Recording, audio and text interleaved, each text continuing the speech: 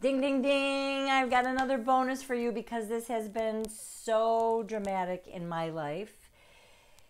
A fourth guiding principle is commit to sit for 1 minute at some point in your day. There is a story about a math teacher, a high school math teacher on the East Coast, who started his classes with sitting quietly for 1 minute. He didn't call it meditation. He didn't give them any explicit instructions except that you couldn't bother anybody else. Just sit quietly. And he set a timer, and when the timer went off, they did math.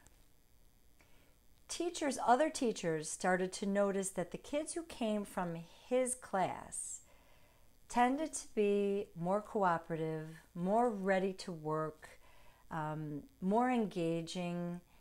And so they asked him what he did, and he told them.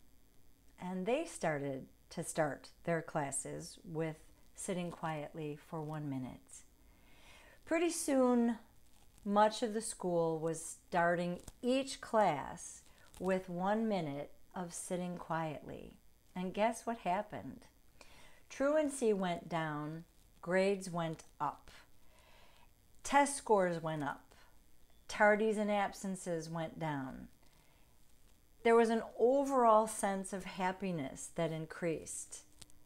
1 minute of silence. I know that you can do 1 minute of sitting still, sitting in quiet at some point in your day. Please don't put it on your to-do list. Let it happen when it feels like a good moment to you in your morning, afternoon, or evening. Sitting in the car, waiting for your kids after school, set a timer on your phone for a minute.